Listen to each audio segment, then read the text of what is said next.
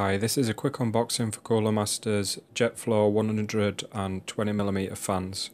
Towards the end of the video I'll also be doing a quick review on how they're performing in my current setup and showing you some temperatures that I've been getting with these fans.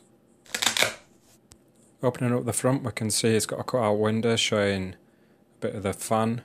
It's also got some information about the blade design, smart engine, the rubber shock absorbers, some flowcharts showing the noise and fan speeds, along with the air pressure, airflow, a bit about the POM bearings, silent and long lasting.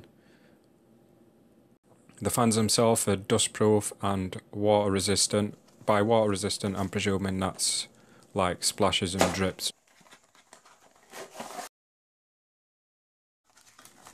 We have a set of 4 screws,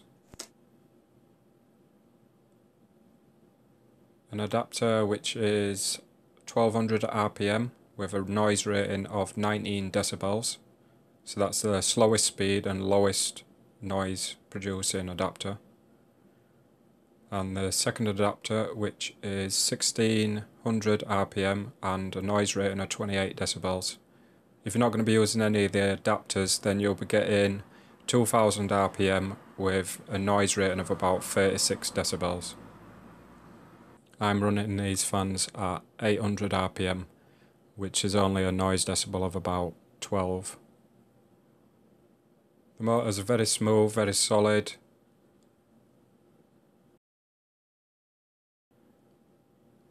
The fan blades themselves have got a bit of texture on the front and are smooth on the back, a little bit see-through.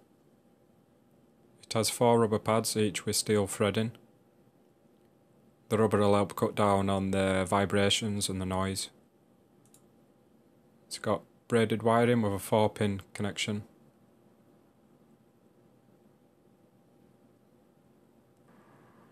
The rubber pads are each connected with two of these screws onto the main fan itself. You can unscrew them, take them off, and you're just left then with a circular fan. The fans I went for are the plain black because I didn't want to be stuck with a Pacific coloured LED fan in case I fancied changing colour scheme on my computer later on. But you can get blue, white and red.